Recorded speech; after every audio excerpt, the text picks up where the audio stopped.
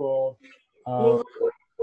Wednesday, May 13th. Really nice day, and hopefully a good sign. Spring and better things are coming. Today's really a highly anticipated conference. I just wanted to give some additional good news. You know, we have our monthly visiting professor. This month was supposed to be a one-on-one conversation, Dr. Fuster and Dr. Eugene Braunwald, which would have been a highlight of the academic year. And we're in the midst of, you know, rescheduling that. We're also very delighted to announce that Dr. Scott Gottlieb, who many of you have heard, read, who had been a medical resident here. I was his attending in the CCU.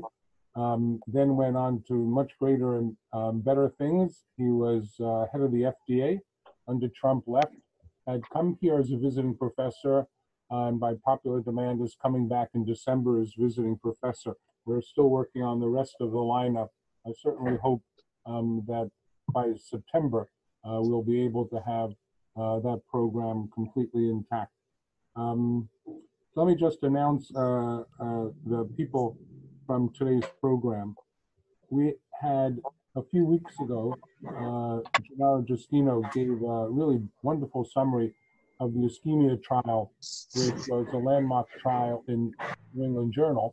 And then he very carefully helped dissect it down with the help of the panel, which included Greg Stone. Greg Stone is Director of Academic Affairs for Mount Sinai Heart, Professor of Cardiology and Population Health Sciences and Policy at the Icahn School of Medicine. We were really thrilled to be able to recruit him where he had been at Columbia. He's been a principal investigator for more than 80 national, international, multi-center trials. He, along with Dr. Marty Leon, who is supposed to be our visiting professor in June, soon to be postponed as well, are the directors of the Trans-Catheter Therapeutic, the world's largest symposium devoted to interventional cardiology. Dr. Stone will be the moderator. The panelists will include Dr. Valentin Fuster, who's the physician-in-chief and director of Mount Sinai Heart, the Zena and Michael Wiener Cardiovascular Institute, the Kravis Center for Cardiovascular Health, the Sackler Center, the Richard Gorlin MD Heart Research Foundation professor. He's also the president of science and the general director of Centro Nacional de Investigaciones Cardiovasculares, Carlos III, in Madrid, which is essentially their NIH. In 2012, was named a legend, a living legend in cardiovascular medicine. I think he and Dr. Braunwald are the only two. The Research Achievement Award for the American Heart Association. Of course, he's the editor-in-chief of JACC, the mother journal of all JACC journals, and of HRST. Dr. Sam Chalmers, Director of Clinical Cardiology, Dean of International Clinical Affiliation, his laboratory with Dr. Kinney has performed the most PCIs in New York City while achieving the highest safety level year after year after year. Oksana Moran is the chair professor and director of the Interventional Cardiovascular Research and Clinical Trials at Mount Sinai. Is obviously also internationally recognized for her work, clinical trial specialist, complex data analysis, and a woman in interventional cardiology. Recently published a seminal Twilight article that I'm hoping she will lead as a journal club next week. Soon to be discussed in more detail. Dr. Dangus has been awarded in 2019 the Distinguished Fellowship Award by the American College of Cardiology as Director of Academic Affairs for the CRC and co-director of the TCT. He's Professor of Cardiology and Medicine here at Sinai. Dr. Robin Verghese is Associate Professor of Medicine in Department of Cardiovascular Surgery. Completed medicine and residency in cardiac surgery at the University of Western Ontario in Canada. But what I didn't know is he did training in critical care, and he is the Mount Sinai System Director of Cardiovascular Critical Care. Thank you, Robin. He also completed a master's in clinical epidemiology at Stanford University in California. Dr. Narula is Professor of Medicine and Philip and Harriet Goodhart Chair in Cardiology. He is Director of Cardiology at Mount Sinai Morningside, is Associate Dean of Global Health, was former editor-in-chief, founding editor-in-chief of cardiovascular JACC Imaging, and associate editor now of JACC. I'm almost finished. Dr. Larakis is Professor of Medicine, Director of Non-Invasive Cardiology for Mount Sinai Heart, and Director of Imaging for Structural and Valve Intervention, Mount Sinai Health System, multimodality cardiac imaging, completed a year also in critical care at Brown University, which I did know. And last but certainly not least is our own Gennaro Giustino, one of the cardiology fellows, who's actually spent almost 6 years now here at Mount Sinai, both as a medical resident as well as doing a postdoctoral fellowship in interventional cardiovascular research and clinical trials, as well as working with Dr. Jelen at the Center for Population Health and Policy. The reason I took too much time in really introducing our faculty is to give everyone an insight into the phenomenal, internationally renowned faculty that we have. We sometimes take that for granted and are jaded, and I think it's such a unique opportunity to have such a distinguished faculty as we do for these type of programs or for the routine programs that we have. I really don't want people to take it for granted. I want people to appreciate the fact that really through the forces and power, Dr. Pfister has been able to keep this type of faculty together. And I think in this time of coronavirus pandemic, to see how well people work in teamwork, taking care of patients was amazing as well. So I apologize for taking so much time. Let me give the podium over to Greg Stone. Thank you very much, Dr. Stone, for moderating today's conference. Great, thanks, thanks, Marty. Now I'm nervous about presenting to this panel. So let me share my screen.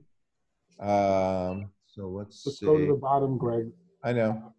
There should be a green icon. Right. Okay, so you should be seeing a slide right now. Is everybody seeing that? You're good. Yeah, Great. very good. So what I'm going to do is the ischemia trial you heard about in great detail over 2 of these sessions from Gennaro Giustino. It was my honor to serve as the co-principal investigator of this trial. So for the last 10 years, we were working incredibly hard to bring this home. And this is going to be fun. So all I'm going to do, I'm going to spend 5 minutes, maybe 7 minutes, just giving you the highlights one more time so you can upload this into your brain. And then we're going to spend most of the time, I'm going to present you a series of 4 cases. And we're going to have some very interesting discussion, I'm sure, on how to apply the lessons from ischemia and prior studies into the management of these patients. So let's see. I have no direct financial disclosures for this presentation. Let's go back. Sorry. So, as you know, before ischemia, prior trials, most notably Courage and Berry 2D, did not show that revascularization and stable coronary disease prevented death or MI. In acute coronary syndromes, non-STEMI and STEMI, no doubt about it. But in stable CAD, it seemed as if there was symptom relief to some degree, which then kind of petered out over a couple of years, and no difference in death or MI. But there were a lot of limitations to these studies. The patients were enrolled after angiography, so they were mostly low risk. The highest risk anatomical patients were excluded. Nobody, for the most part, enrolled 90% proximal LAD lesions once they saw those anatomies. Patients also had only minimal to moderate ischemia. And there wasn't in both Berry 2D and Courage the use of contemporary stents, physiologic guidance, bilateral mammaries in the surgical patients, pharmacotherapy being optimal, et cetera. And again, there was a lot of data going into ischemia, and there still is, from very large studies, actually up to 50, 70,000 patient registries, to suggest that with medical therapy, as the quantitative amount of ischemia increases, the rates of both cardiac death and myocardial infarction increase, and that once you have moderate to severe ischemia, about 10% or more of the ischemic myocardium, that revascularization might decrease that risk, although these were all from non-randomized studies. So in the ischemia trial, we took patients with stable ischemic heart disease, well, suspected ischemic heart disease, who had at least moderate ischemia on one of 5 different exercise type tests that were determined by the site, but also overread at a core laboratory. And these patients had to not have a recent acute coronary syndrome, had to not be in heart failure, did not have a reduced ejection fraction less than 35%.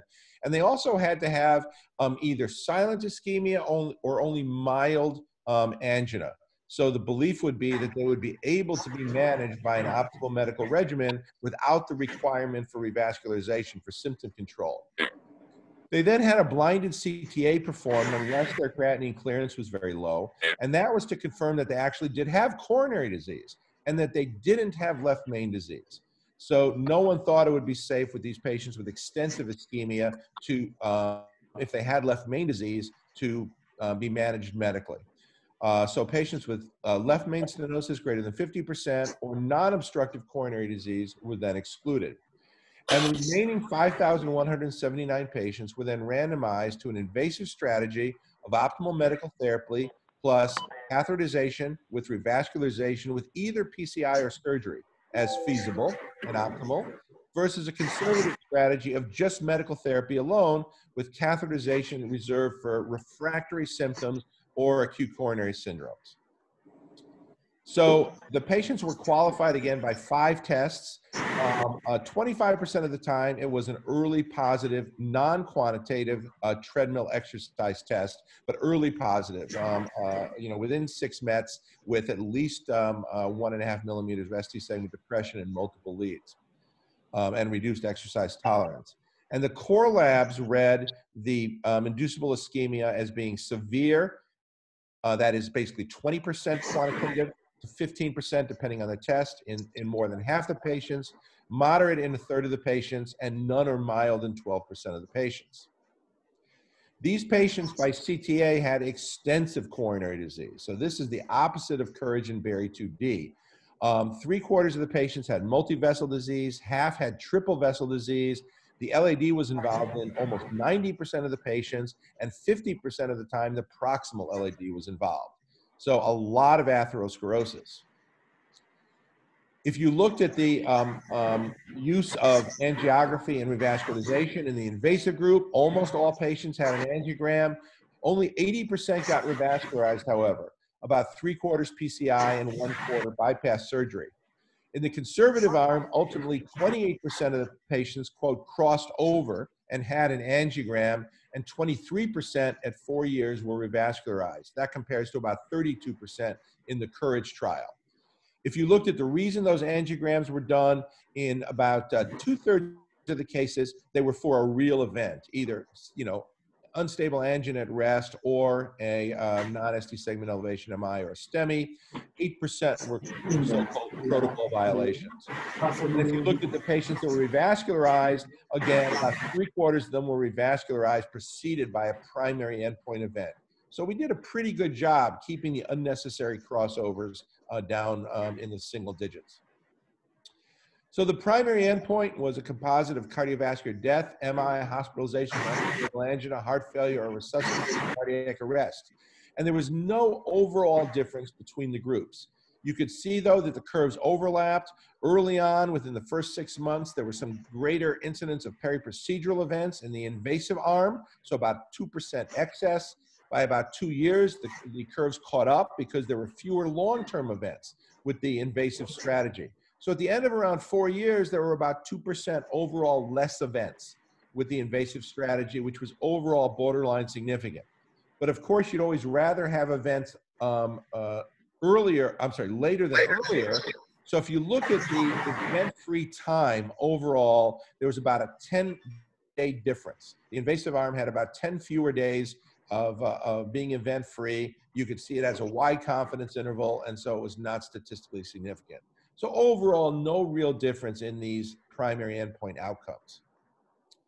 And when we looked at multiple pre-specified subgroups, it didn't matter if there was single, double, or triple vessel disease, mild, moderate, or severe ischemia, proximal LAD involvement, diabetes, really no difference in the primary endpoint. Cardiovascular death or MI, the major secondary endpoint, drove most of the events, and you can see the curve looks identical.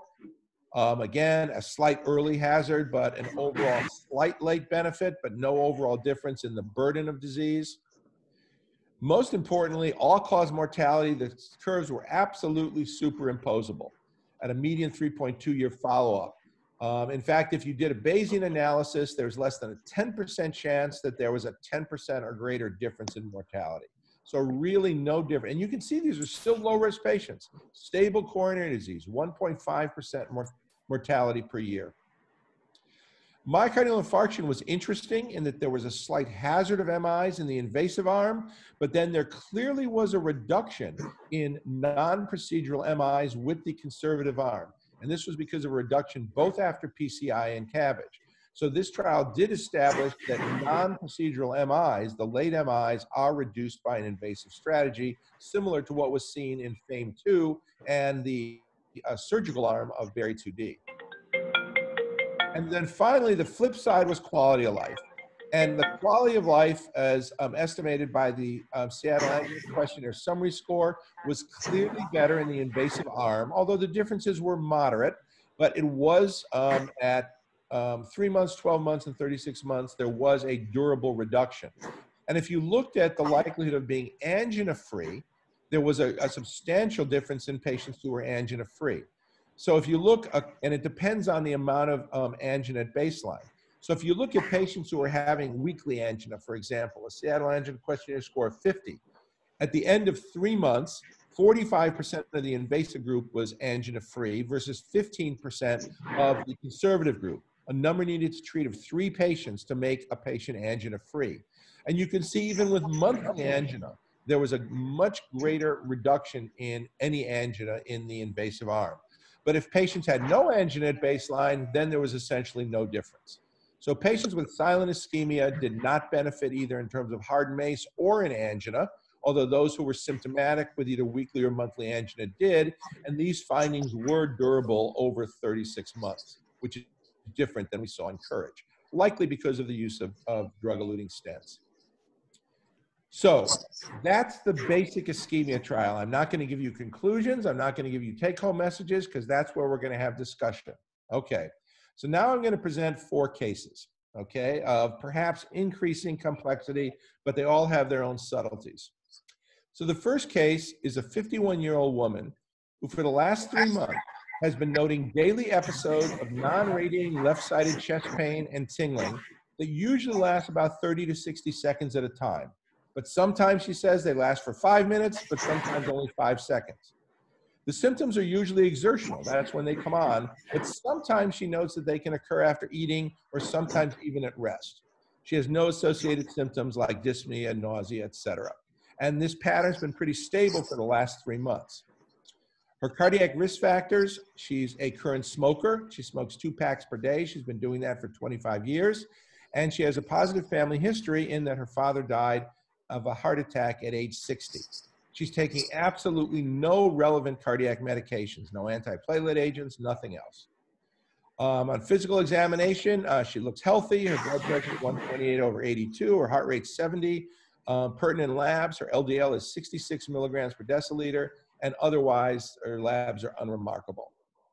So my question for the panel, how do you further evaluate this patient? Do you reassure her that she likely has non-ischemic chest pain and you don't do any further evaluation? Do you start anti-anginal meds and do no other testing and see how she responds to anti-anginal meds? Do you give, or do you do some sort of testing, such as a regular treadmill test, some sort of quantitative ischemia assessment, stress echo, Valiant, technetium-99 MPI, PET, or MRI? Or do you do a CTA? If you do a CTA, do you do a standalone, just CTA, or an FFR CT? Or would you say, let's just figure this out and do a coronary angiogram? Okay, so let me open it up to whoever would like to respond first. All right. I mean, I would say that even before the ischemia trial, this kind of patient, we know, either could have severe disease or could have normal. So my test before ischemia trial was CTA. Of course, now the FFR CT also done in those cases. But if I need to choose one before even giving any medicines, and so this kind of patient, in my, of course, we'll hear other opinions and yours, that I was doing CTA before and now I'm doing more CTA in this kind of case. Okay, so you do a CTA, Samin. Would you do it with FFRCT in case there are significant yeah, stenoses? yeah, you're right. What happened is now we are done at the Sinai, and I'm sure many other centers, that they automatically, if it is a significant borderline lesion, means 50+%, they automatically do FFRCT. But you're right. The CTA should have the capability of FFR, because that is what we want to know in this case. May have ballpark 30% somewhere, but whether it is a troublesome and causing the trouble for this case. So has to be CTA plus minus FFRCT if you see 30–40+% lesion on the CT. So that is my strategy, and of course we have from others. So Greg, it's Roxana. I think this is a great case. We see a lot of women with these types of symptoms for which we are not clear, but this patient has some true risk factors, and I think obviously you really want to make sure that this is not a cardiac cause. And I agree with Dr. Sharma, and I don't know that the ischemia trial changes anything, except for, at first, I'd want to basically dive a little bit more into how functional she is, how much exercise can she do, is she able to walk and run, and is she an active person? And then I think the CTA helps a tremendous amount in not only risk stratifying her, but also in really setting the rules and goals in getting her onto some form of medical therapy, depending on what we see on the CTA. I wouldn't necessarily, even if I did see a lesion, run to a CT-FFR, because I think it wouldn't make a difference if she doesn't have left main disease, and if these are just symptoms that are coming, and we can put her on medical management and see how she does before jumping into a major intervention. Roxana, you can ask me, and the panel can ask me further questions about these patients. So you wanted to know how active she is. So she does not get regular exercise. She's not active in that regard. She has a desk job. But when, she gets these mostly when she's walking, across a room, or vigorously when she's shopping, but sometimes also at rest. I will.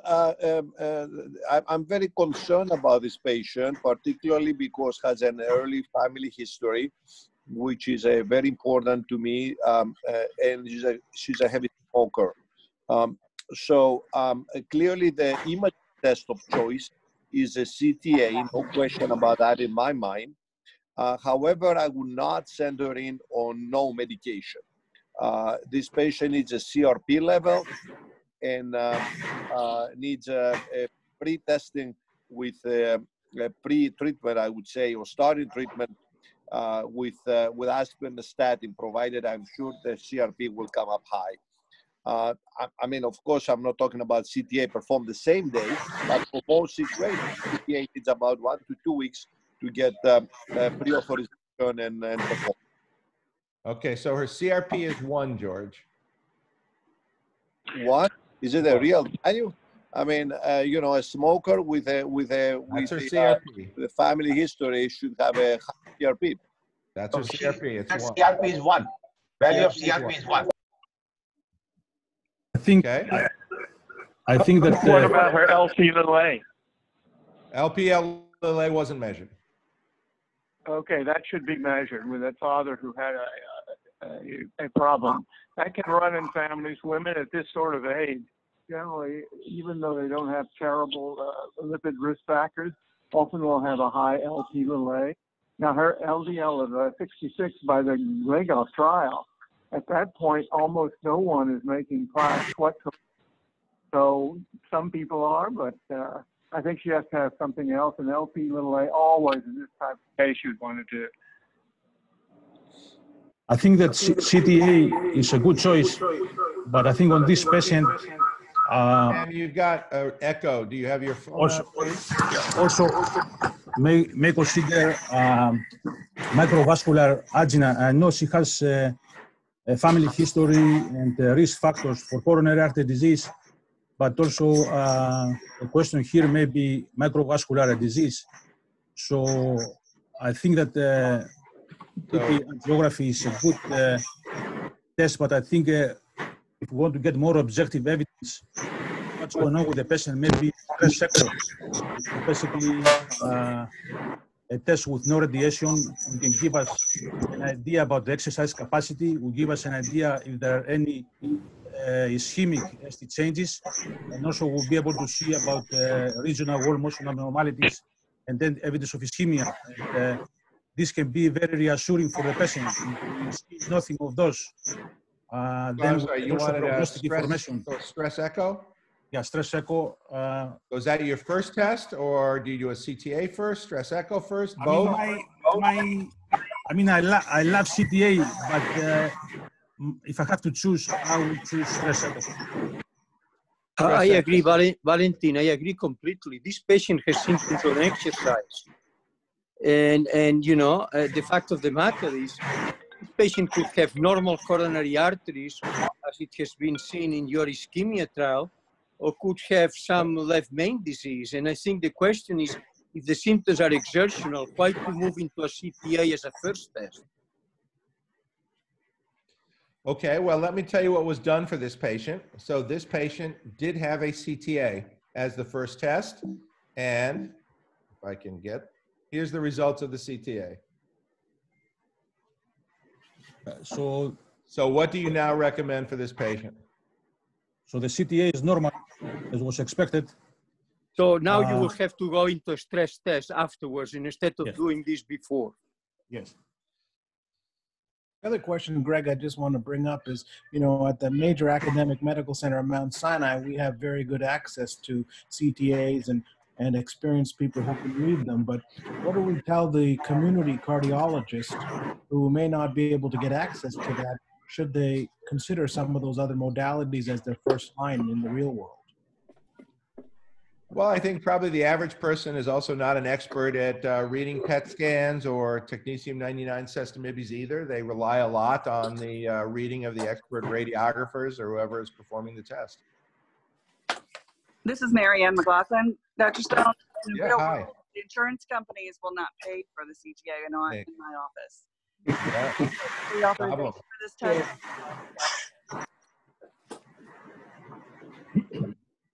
Yeah, I'm actually, Pedro Moreno, I'm actually very, very supportive of Mary Ann's comments. We see these patients every day, and you have to do a stress test first. Otherwise, you won't move on. But certainly for sensitivity and specificity of obstructive CAD, CTA is the way to go. But in real life, it's just not approved. And getting the exercise information is crucial in this case. Hello, this is Sandy Friedman. Has anyone ever seen tingling as a manifestation of angina before? Because I have not. So what would you have done, Sandy, with that past medical history, with that history? You know, I mean, one of the advantages of private practice is that you do the stress test yourself. And sometimes you get a lot of knowledge just watching the patient. And if she gets the pain, asking her where it is, point to it, you know, what's the area of the pain, et cetera. And then maybe you can cut the whole thing off of the knees. Although there have been past studies that trying to reproduce patients' symptoms on a sort of a stress test has not been very reliable. That may be so, but if she has tingling over the area the size of a quarter, you know, over her earlobe or something. So let's say she did that and she exercised 9 minutes and she developed a little tingling over the size of a quarter.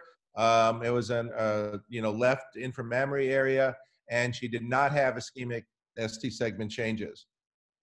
Well, she's at risk of having atherosclerosis. The question is it true and related? Right. Well, I thought she already has atherosclerosis. The CTA is not normal coronary, it says non-obstructive CAD. So the patient with his family history and non-obstructive CAD and current smoker qualifies for rosuvastatin, smoking cessation, and surveillance on pre-diabetes and other aspects also. But you need to clarify if the patient has INOCA or not. So far, we don't have objective evidence of ischemia here. Yeah, and therefore, it's crucial to do that. So at this point, Pedro, after you see the CTA, what test do you do? Yeah, then I'll go to any test that will allow me to quantify ischemia. And in the absence of a stress test, either nuclear if it's a good insurance and can pay for it, or a stress echo. Because the diagnosis of INOCA is very, very important in this case, and we don't have evidence of that. And in what way could we change our management if you have this elaborate imaging? Yeah, very important, George. The issue, well, Roxana can expand a little bit on this, but non-obstructive CAD in 55-year-old patient is probably, by the data of Steve Neeson, is about 80% of the population, non-obstructive. So, it's something that it may be a bystander, maybe nothing to do with this, quite different if you have INOCA, when you have a diagnosis of an entity that is evolving as an important clinical situation. Well, I want, contrary to this, this patient who is a heavy smoker and with early family history, I'm very concerned that the test, if it's maybe false negatives and all that, it maybe showed it doesn't have falsely, because these tests are not so reliable also. So I don't know, I would risk it. I would treat the patient with a presumptive diagnosis of a pretty strong, actually, diagnosis of INOCA based on what we have right now. No further testing. But INOCA is ischemia, George, and you don't have ischemia, so you cannot label this patient as INOCA. I would say what treatment decision I would make. Now, we can that's another tests and all that, and I don't know who knows the false negativity of this test also. So, I'm very concerned I falsely misdiagnosed the patient due to a test inaccuracy. So let me try to summarize. George Dangas, can I tell you something? Yes. If you had that, you would have a stress test now. You wouldn't say, I'm going to start taking medicines, see if it works, see if it doesn't. If you had it, I would do the stress test from the very beginning. I need to know. But I think when you say it doesn't make a change in the management, it makes a huge change in the mind of the patient to know what's going on here. So I think that's the key. I think you want to diagnose whether the patient's symptoms are cardiac in origin. You see that they're not due to epicardial coronary disease, but this kind of patient certainly has a higher incidence of microvascular disease or spasm or other causes of endothelial dysfunction, et cetera.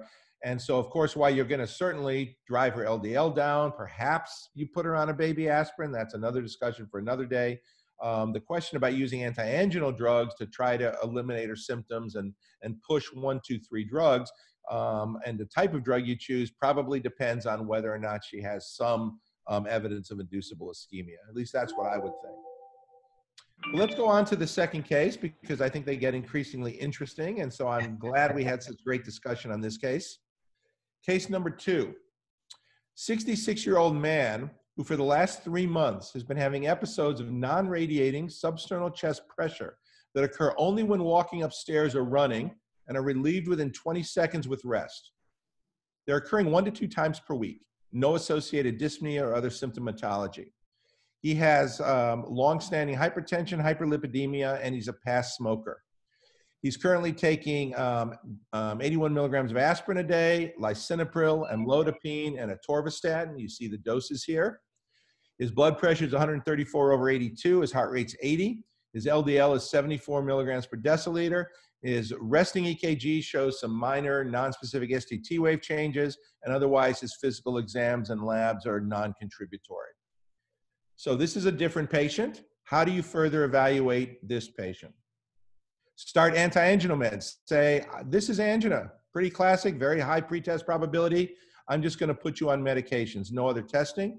Would you do a treadmill test, some other assessment of quantitative ischemia, a CTA with or without FFRCT, or should this patient get cathed? I will do the same. I will start with stress test.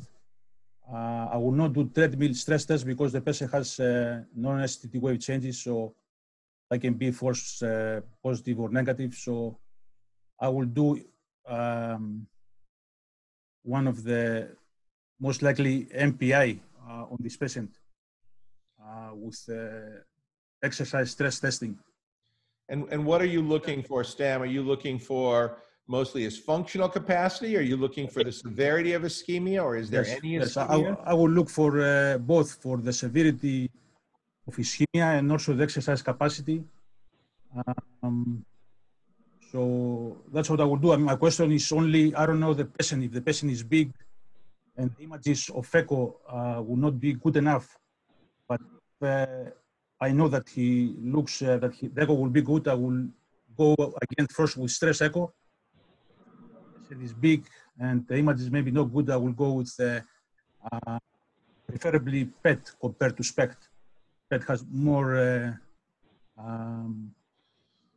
spatial resolution, is less radiation because of life of the rubidium. So that's what I will do. I will do qualitative ischemia assessment using stress echo or PET, depending on how the patient looks, if he's big or. Okay, so let's follow it through. You do one of those tests, and there's 15% ischemia of the anterior wall. Yes. What do you do now? So if there are no major, there's no left main disease. Yes. You don't, and all you see is a good solid size anterior defect, estimated about 15% of the left ventricular myocardium. It's actually How do you know there's no left main disease? I don't. We've done the stress test. Yeah, I will check. I mean, there are the parameters. He did not. He exercised okay. He didn't have transient ischemic dilatation of the ventricle. He didn't have hypotension.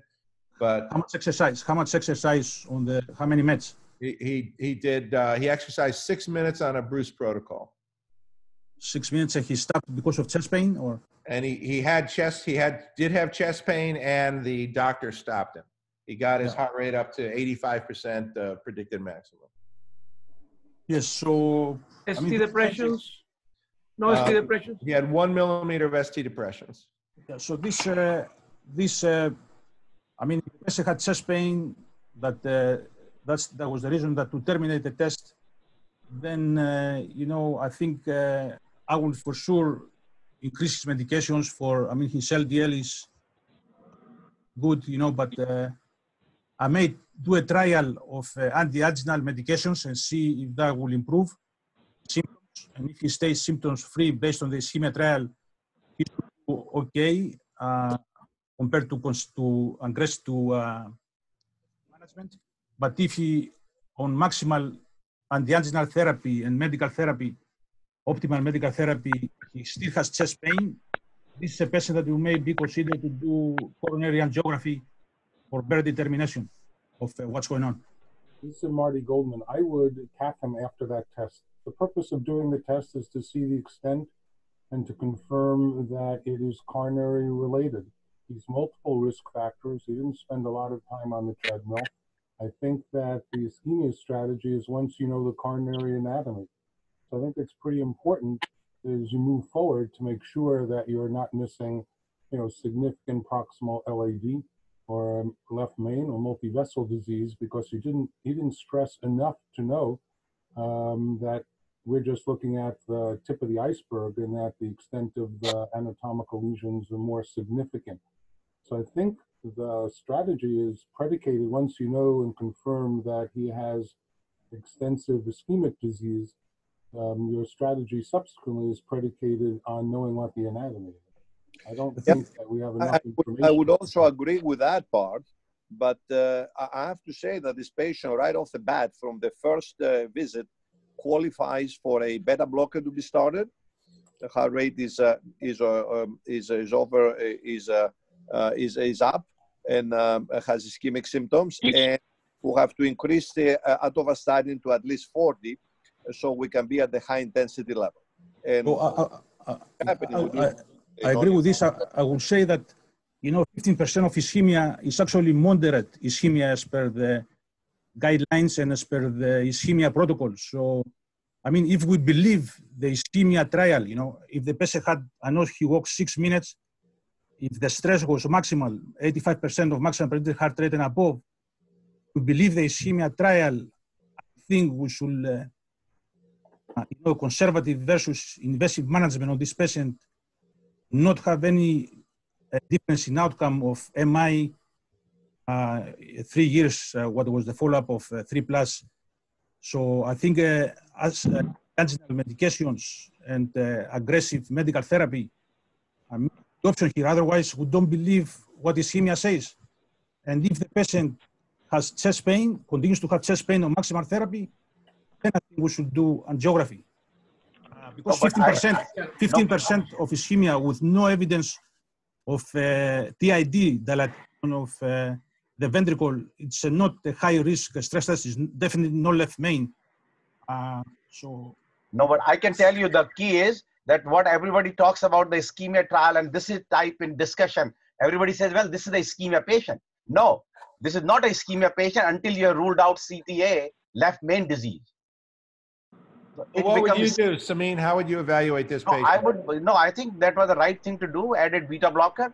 And then the question was that if you have mild ischemia, which we know would not have enough type of the ischemia trial patient, but this particular case compared to the first one, again, even before or post ischemia trial is still the same, give beta blocker and then do the stress test because we want to see whether it's still ischemic on the beta blocker. So question is, there are two things we do stress test. Many times they stop all the medicine on the day of stress test on a CAD patient.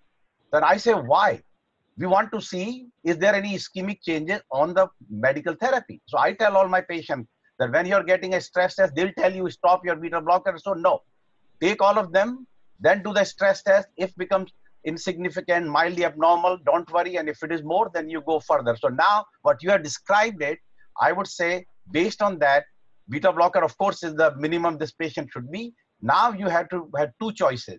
Either you do a CTA or you do a coronary angiogram. I think in this particular case, I'll incline more to do a coronary angiogram because patient is symptomatic. We also, of course, we need to find out for patients what is his otherwise activity, how active he has been. We know that he is symptomatic on exertion, but he really wants to play the sports or do other more high vigorous activities.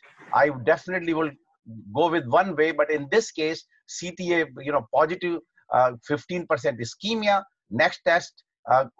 Now, let's say you're a patient on beta blocker and become totally asymptomatic. At that time, do you want not to do a coronary angiogram? Again, it's a plus minus. To me, this case has to be still put into a ischemia format in the sense you still need to know the extent of coronary anatomy, which is 5 or 6% could be left main, but that you need to know in the 66-year-old young guy.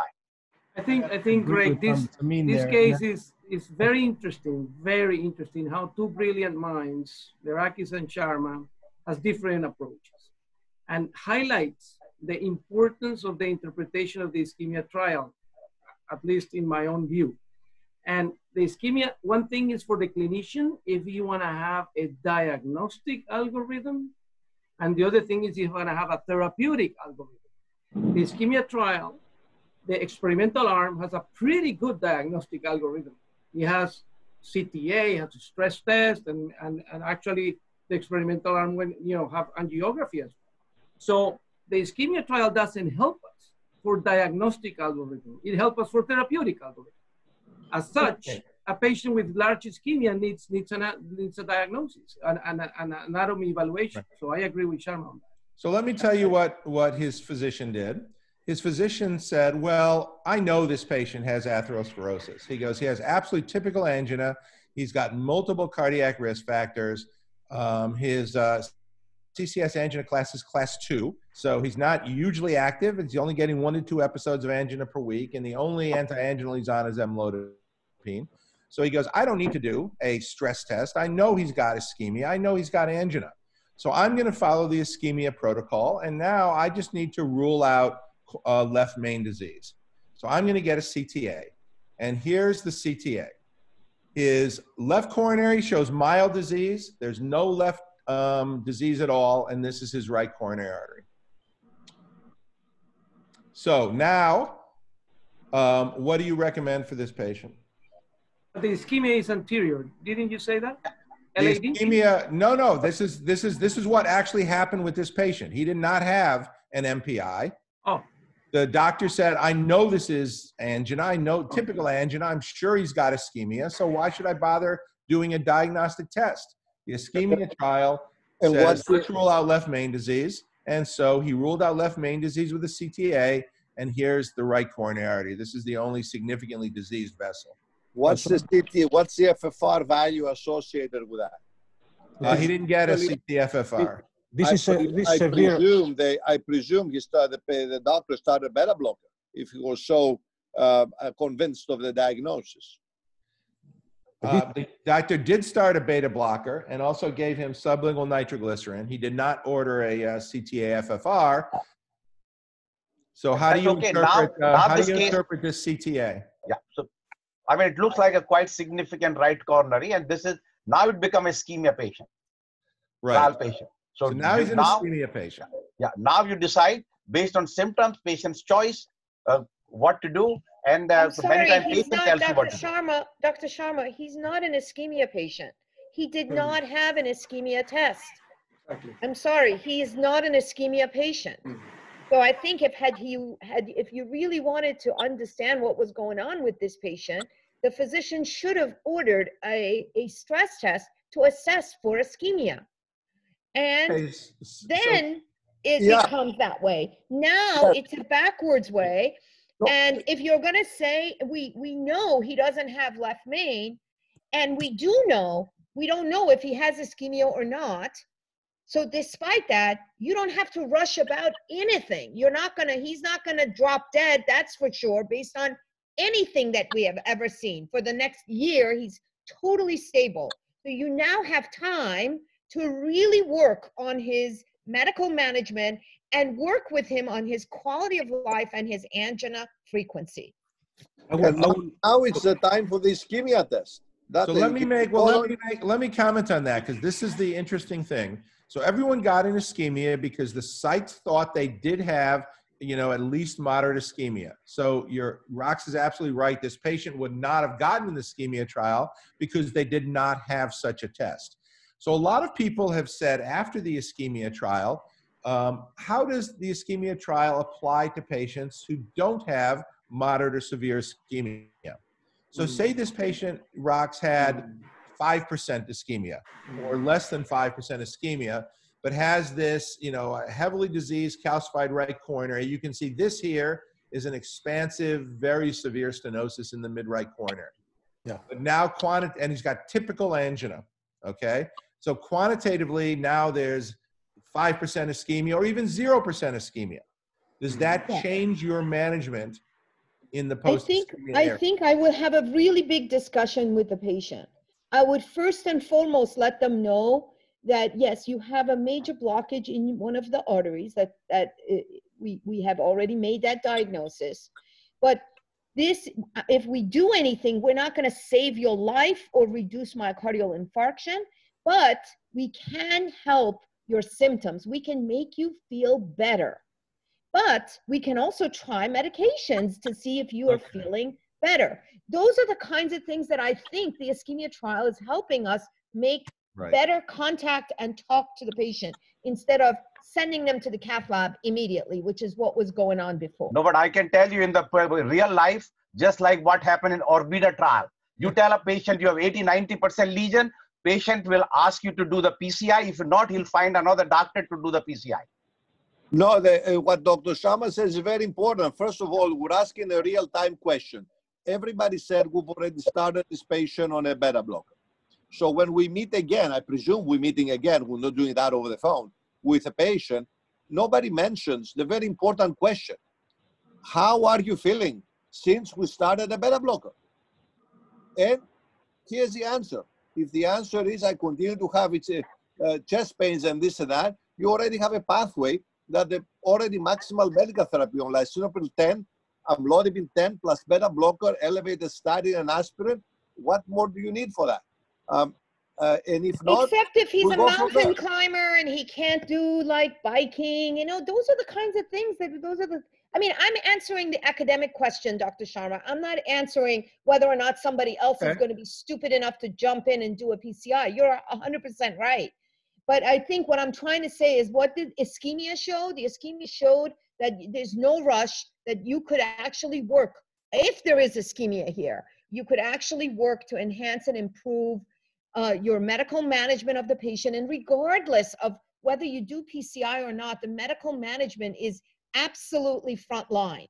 And then working with this patient, if he's a biker, if he's wants to enter a competition and he now can't, these are the kinds of things that might push you to do a PCI. Okay, so I think this has been a great discussion, and I think the point is the points I wanted to get through is that, you know, I agree 100% with Rox. Other than having that stress test up front, this is an ischemia patient. And I would argue that once you've got typical angina and once you see this severe lesion, I don't think you have to go any further. It's very, very likely that this patient has ischemia, and I don't think the degree matters all that much. So I do believe you can have those discussions with the patient, and I think the ischemia trial supports either a course of medical therapy to try to get the patient tolerable symptoms, asymptomatic, minimally symptomatic, versus if the patient did say, look, now I've got angina, now I've got a severe stenosis, I know you're not going to prevent death or myocardial infarction overall, but I don't want any of this angina. And I do want to be able to exercise more, then that would support going to the cath lab up front without even a further medical therapy. So let's go on. The other thing you must do, and the lipids have not been talked about, that 74L still making plaques, and that's no good. He has to get down to at least an LDL under 60, where in the Gregov trial, no one. Now, how do you get from 74 down to 59, for example? Well, you don't just double the torvastatin. Every doubling of the statin gives only 6% drop in the LDL, which would be 5 milligrams per deciliter. So you have to then go to ezetimibe. Ezetimibe gives you a 20%. So this is a particularly good case for showing, and this is how ezetimibe got approved. It took people with LDLs like this, got them down to in the 59 range, and at that point they got a reduction in coronary events. So that has to be done. Okay. As well as all the other complex things you all are talking about. Right. And in addition, let's I've got 2 more cases, guys, and they get, I think, increasingly interesting. So here's case number 3. This is a 74-year-old man who said he had a heart attack on the bottom of his heart 10 years ago. He had an angiogram at that time, and he was told that he had 2 blocked arteries, but that his heart overall was working well. He was actually recommended to have an angioplasty, but he refused. He's very physically active. He works in his yard on a daily basis. For the last 10 years, he's had mild arm tingling when working vigorously. For example, pushing a lawnmower uphill or hammering. These symptoms usually resolve within 15 seconds with rest. If they do last longer, which they do occasionally, he takes a sublingual nitroglycerin, which then relieves his arm pain. For the last year, his symptoms have been occurring somewhat more frequently, and they're more easily provoked, but they do not occur with mild activities like walking.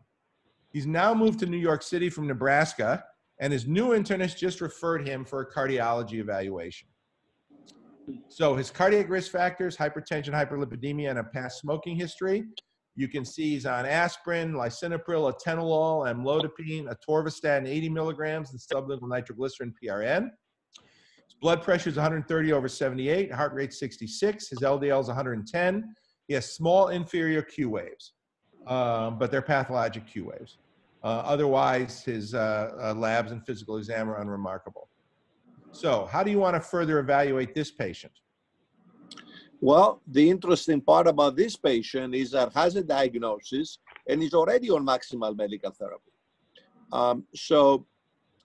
Unfortunately, his LDL is out of control. So on visit number 1, you have to follow the pathway of ZE and refer the patient for a treatment with PCSK9 inhibitors, just to finish that part. And I would evaluate this patient with a resting echo and a nuclear stress test. Okay, I would say that his LDL is 110. You're trying to get it down to 60 and below. In that case, to get it a 50% reduction, you just go straight to a PCSK9, which will give you a 50% and get him down to 55. And that would be, in terms of the long-term prevention, you must do that.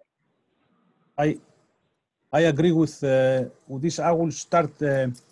We know he has coronary disease. I think I will begin with quantitative ischemic evaluation to get an idea about where the ischemia is in case he has most likely multivessel coronary artery disease.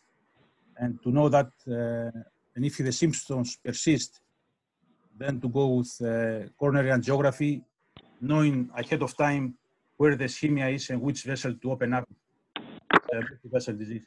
Yeah, I fully agree with George. I think it's exactly what I will do in the clinic. But thinking twice, what this guy needs is an angiogram. I mean, if we wouldn't be, tied up with all these regulations, this guy has refractory angina to maximal medical therapy, has a previous MI. It's a high risk patient. So, in early life, we do exactly what he says. We need to know the EF and we need to document ischemia just to put him on the table. But what he needs is an angiogram. Okay, well, let me meet you halfway, Pedro. You're a good cardiologist. And guess what? They keep records in Nebraska. So you called his doctors in Nebraska and you asked them to send you his angiogram from 10 years ago. And they did. And here's his angiogram from 10 years ago. His second obtuse margin was occluded. His right coronary was normal. His left ventricular ejection fraction was 65% with mid-inferior wall hypokinesis. And this is his LAD. 10 years ago. Okay? So now what would you recommend? Does this change anything? Yeah, I think he needs the angiogram. I mean, the stress test is not going to change for me. You already know he has a severe obstructive multifocal, segmental LAD that is actually a 1-0-0 bifurcation proximal to the first septal perforator. The RCA has Q waves, so I have to see the RCA, the inferior wall. And he's probably going to be a very good case to discuss between optimal revascularization, either percutaneously, hybrid, or surgical. I agree. If you know that, if you have seen this CAD from before, I will avoid the stress test, go straight for CAD. And this one, my opinion, FFR guided LAD diagonal intervention. Can I say something? This is Sandy Friedman, and this is the second tingling case that you've brought to us. I'm going to establish myself as the tingling expert at Mount Sinai. At any event, if I had someone who had tingling in his arm pushing a lawnmower up the hill, I would think of a shoulder impingement syndrome or something. So this might have taken me down the tubes until the symptoms went away with nitroglycerin. That's all right. possible. What was done, Greg, on this case? What did they do? Okay, so this patient, applying the ischemia trial, this patient has coronary disease. The ejection fraction, an echo was done, and the echo left ventricular ejection fraction was 60% with only mild inferior wall hypokinesis. And so the doctor thought to himself, this patient does have coronary artery disease, and whether or not the symptoms are ischemic, he said to himself he wasn't 100% sure, but they were relieved by nitroglycerin. They seemed to be increasing in frequency somewhat. So he talked to the patient about his options. The patient did not want to get a CT scan. The left main was normal 10 years ago. And so they treated this patient medically with no other testing. Beautiful. Okay, last case. Now, this case is perhaps the most interesting, and I'm going to give you, I will tell you the tests that are done, I'm going to give you 3 different options. I'm going to show you 3 different test results, which may change your opinion. So this is a 58-year-old man without any prior angina or without known coronary disease, who 6 months ago developed a new onset of substernal chest pain, radiating to his left arm when he climbs stairs, sometimes with associated dyspnea. Resolves within 30 seconds when he rests. He hasn't told anyone about this chest discomfort, and his chest pain's been occurring 2 to 3 times per week, but has been stable for the last 6 months in all aspects. His wife finally found out and forced his confession to his doctors. The patient's father had a stroke during the angiogram, so he does not want an angiogram. His cardiac risk factors, he has longstanding diabetes and hypertension. He has past medical history of atrial fibrillation. He takes insulin, warfarin, hydrochlorothiazide, and lisinopril. His blood pressure is 142/88. His heart rate is 70. His LDL is 136 milligrams per deciliter. His hemoglobin A1C is 7.8%. Otherwise, negative. Okay, so how do you want to evaluate this patient? Well, this patient is a disaster. He has a very high LDL. and he's on no statin for unknown reason, despite all these problems and despite the diabetes. So patient is to go on rosuvastatin 40 milligrams and Zetia right away on presentation. Anything else to be discussed? And if the patient doesn't want an angiogram, patient will go for a CTA, in my idea. So Greg, the one thing you guys did on ischemia that I think the entire community is extremely thankful for is you've given all physicians a chance and time to manage patients medically to the best possible way on every single one of those risk factors. And I think that is the biggest message that ischemia has given us, and then making very important individualized decisions once we have the medical management, and we heard from Dr. Smith of how aggressive we need to be for a durable results down the line, regardless of what the revascularization is, for us to really, really work on this man's blood pressure and hemoglobin A1C. And there's so much to do here. This is a patient who should absolutely not come to the cath lab and should absolutely get their medical management in order before we even think about any other test. Because we obviously know he has coronary disease, and we certainly believe wholeheartedly that his medical management is out of whack. So revascularization will not help him in any way unless we get that first part fixed. So ischemia helps us in that way, gives us time. So thank you for that, and I agree, Roxana. Again, remember, in ischemia, we did rule out left main disease, and that perhaps is a consideration in this patient, especially with dyspnea on exertion.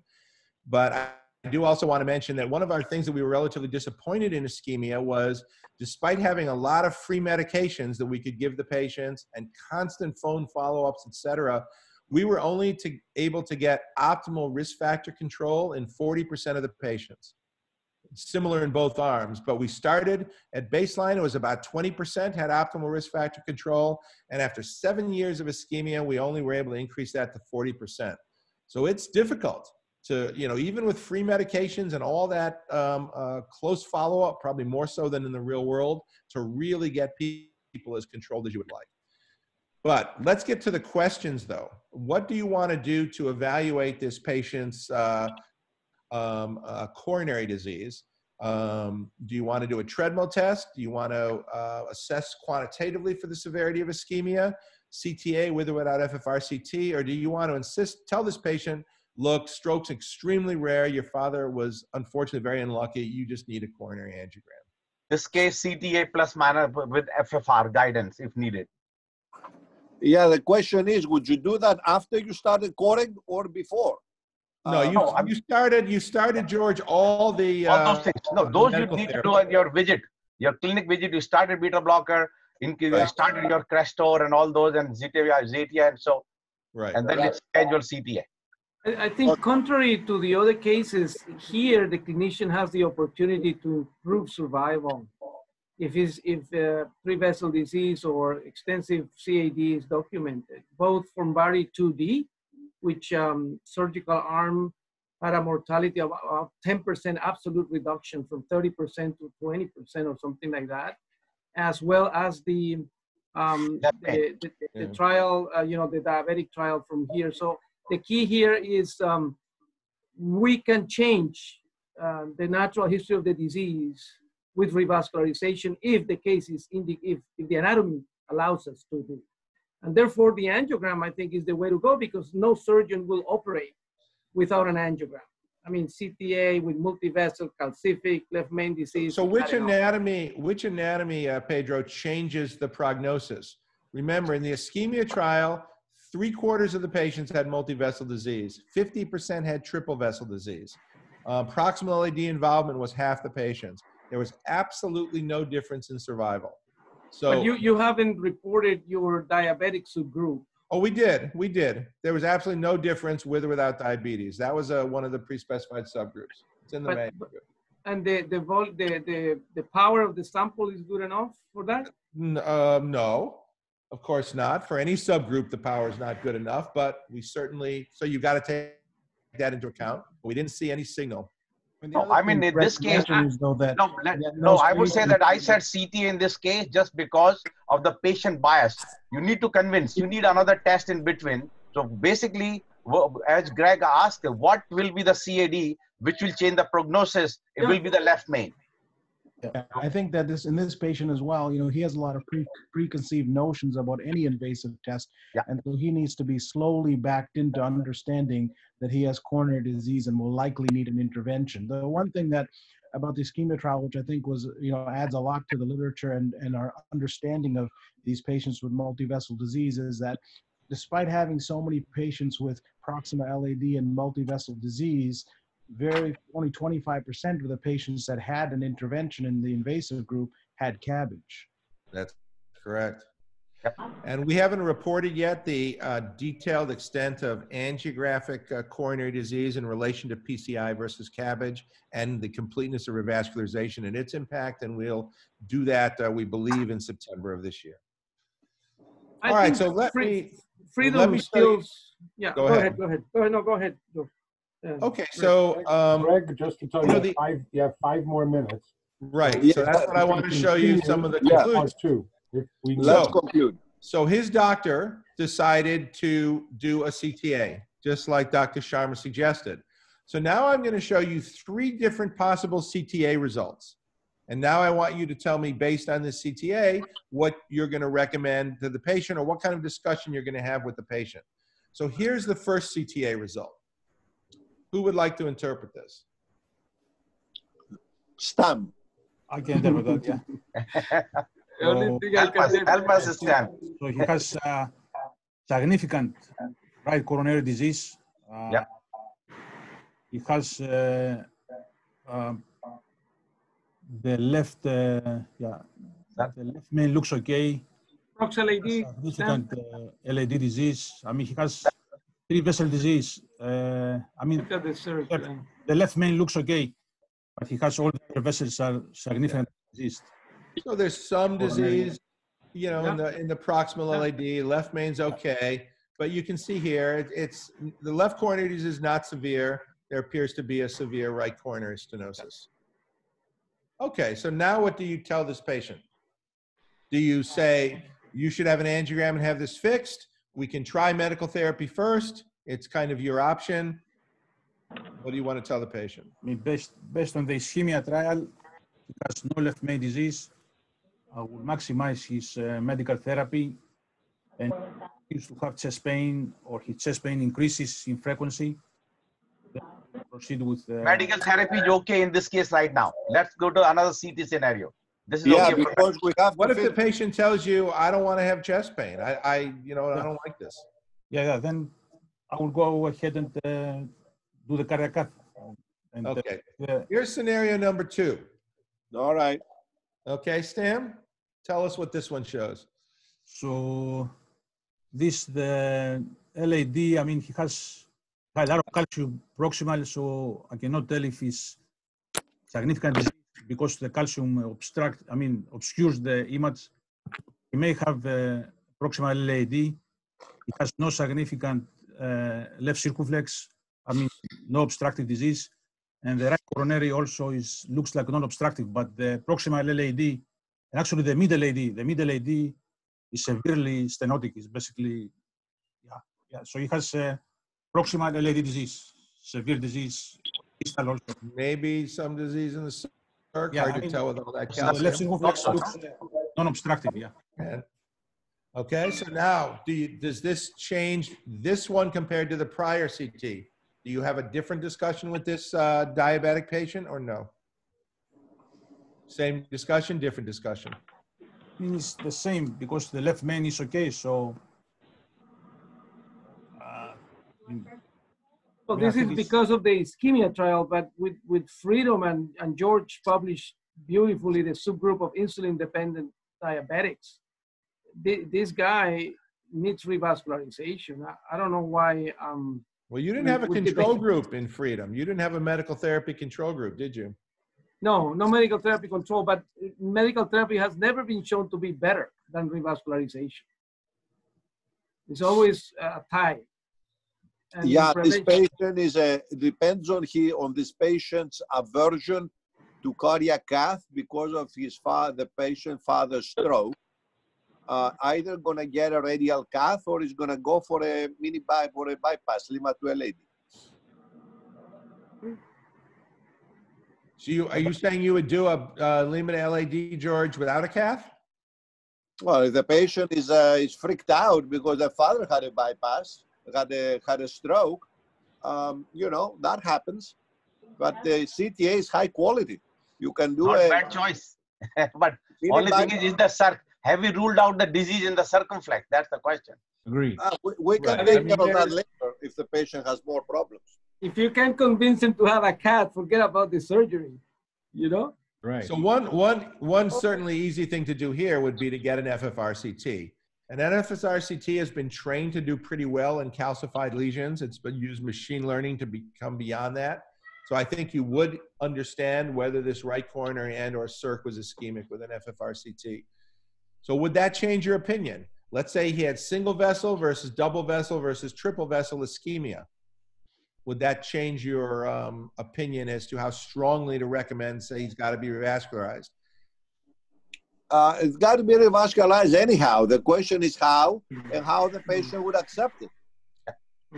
So the ischemia trial would say that there's no difference in mortality with revascularizing this patient versus not. That's just the ischemia trial. But I don't know how many patients with triple vessel disease and diabetes did we have? That's, of course, always a limited. I don't know that any patient will refer this patient for inclusion in ischemia trial with this anatomy. Nobody would. No, George, remember, the CTA is only after you're randomized. Yeah, it was The blind. CTA is blinded. It's before Yeah, I you know. randomize, but it's blinded. This patient is definitely in the ischemia trial, as long as he had a positive ischemic test. He's definitely in the ischemia. We definitely had patients like this in ischemia. There were a lot of them. This patient, due to balanced ischemia, is never going to have moderate to severe ischemic scan. So that patient is out of the ischemia trial. I think the only way the ischemia trial to be applied clinically and routinely is to not know the anatomy, you know, because as soon as you know the anatomy, you know, you have to act. I mean, right. Nobody will leave this LAD like this, you know. I mean, even if you know the ischemia trial results. So I think that's why we believe the ischemia trial would stick with the ischemia, the functional testing. Otherwise, as the previous case also, you know, if you see severe disease like the mid-right coronary artery in the previous case, I mean, you cannot leave that like that, you know, even if you know. Stem, I don't think that's true. Eric Stern here. I would point out the ischemia trial in stable disease gives us license to see how the patient feels. We are not rushed. At least that's my view of it. Yeah, that's a good statement. Well, I would agree with that, Eric. You know, there was no change in the mortality curve. It was low in all patient groups, although it is higher in some groups than the other, of course. But we had no subgroup where we could see a difference in survival with revascularization. And I will tell you, contrary to what George was saying, there were hundreds, if not 1,000 patients in ischemia whose CTs look like this. It's the worst coronary disease I've ever seen in a trial. Tell us a little bit about the results of the ischemia trial according to the anatomy. 3 vessel did difference from 2 vessels. It doesn't make a difference, right? Because they already showed that data. They said that the extent didn't matter. So it did matter in terms of the overall prognosis. The MACE rates and CV death and MI rates were higher with 3 vessel disease compared to 2 vessel compared to 1. But the relative change with the invasive approach versus the conservative approach was absolutely unchanged. That's what I said. That's what I was saying. You're right, Greg. Of course, they're going to have a higher MACE, but it doesn't matter what you do. The relative delta between, there's no difference whether you treat them invasively or non-invasively. All right, so let me show you one more. Just to conclude, let me show you the third option. Here's the third CT scan.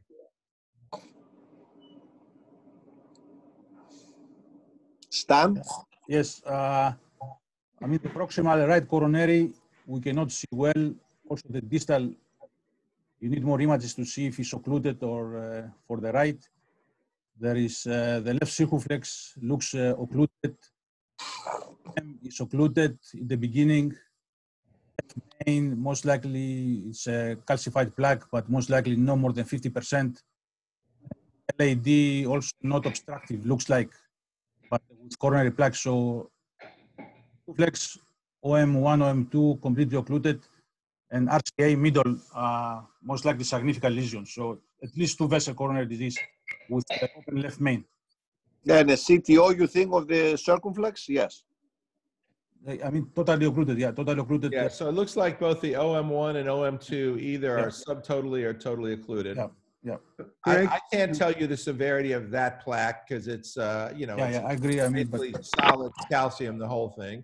And yes, the left main has a 50% calcified plaque. Yeah, that's how Greg, this is. Greg, this is Sandy Freeman. You know, the amount of exercise you can do on a treadmill is a very strong prognostic indicator for events. So would your thinking be changed if any of these patients, let's say, couldn't do more than 3 METs versus 8 METs on the treadmill?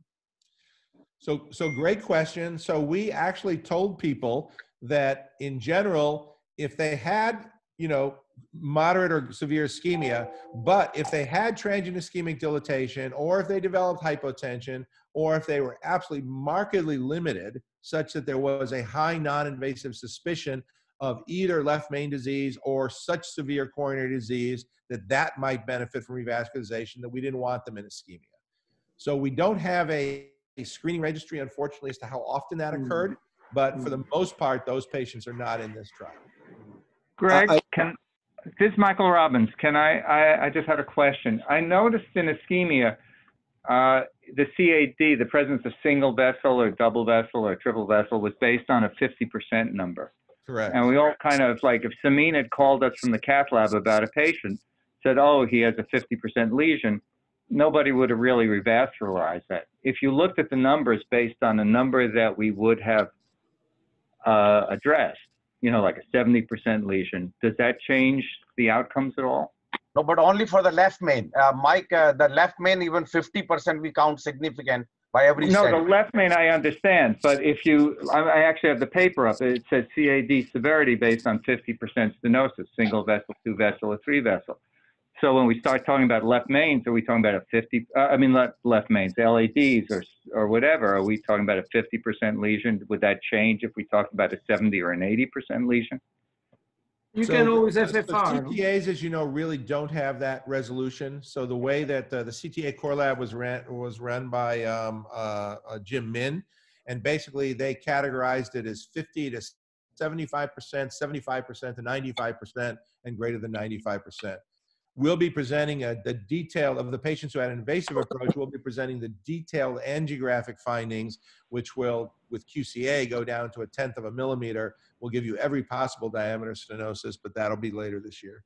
Yeah, because I mean, when we've been doing it with the FFRs, if they're positive or negative with the CT-FFR, that kind of has been one of the ways that we've discriminated on which we needed to revascularize prior to ischemia, and I wonder how that impacts it.